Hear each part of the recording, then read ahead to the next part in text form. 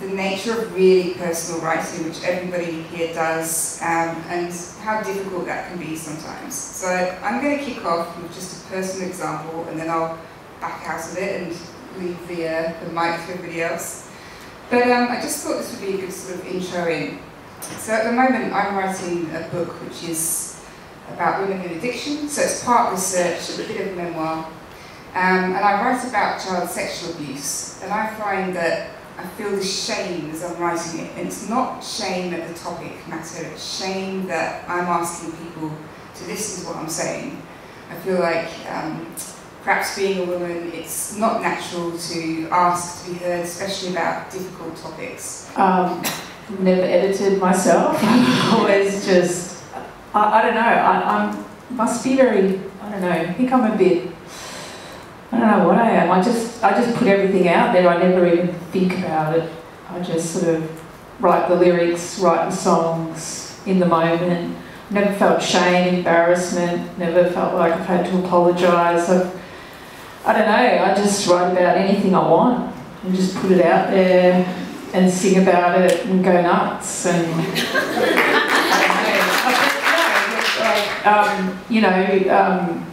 there's other areas of my life where I feel shame and embarrassment, but not in that sort of arena or that format.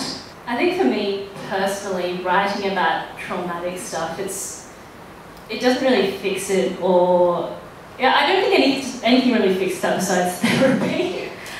So I think the therapy fixes it. I think writing for me is a way to make the trauma more bearable and to sort of make sense of it in some way. This is a really terrible analogy, but I like to think of it as like a hot potato and the art is the foil, and like it's hurting me but I can still hold it. Yeah.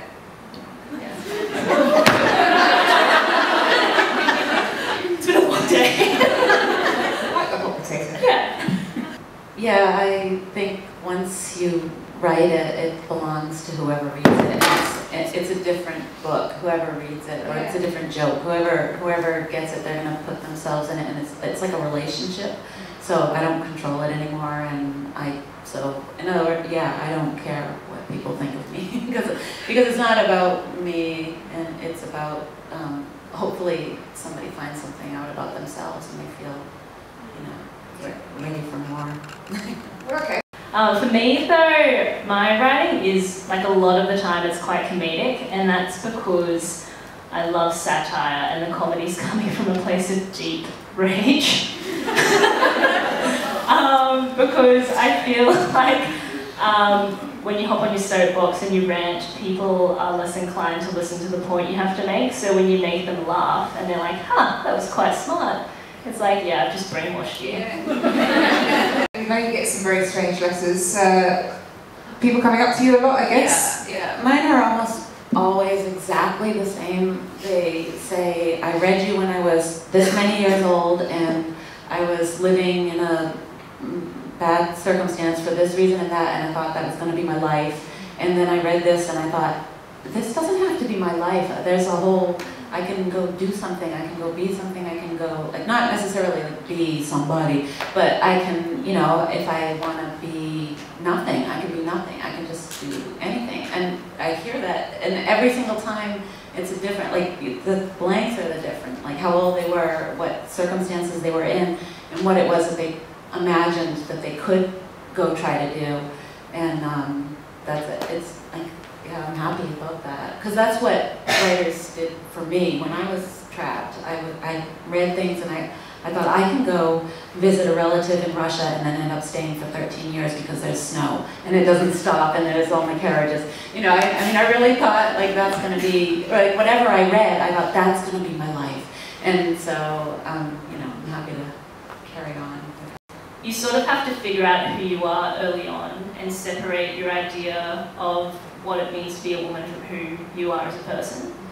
It really made me realise that gender was a complete construct, because you lose your hair, which is like such a significant marker of femininity, and it's like, I'm the same person inside, but everyone is treating me differently. I guess I'm kind of like proud of my flaws and quirks and whatever is wrong with me. Like, maybe proud's not the word, but I just, you know, I'm okay singing about it, and then the songs reflect it back at me, and I'm like, oh, I am masochistic, or I am this and that. It's like, oh, it's like, I don't know, Patsy in Ab Fab, she says this great line of like, how fabulous her flaws are. It's like, yeah, it's kind of, I don't know.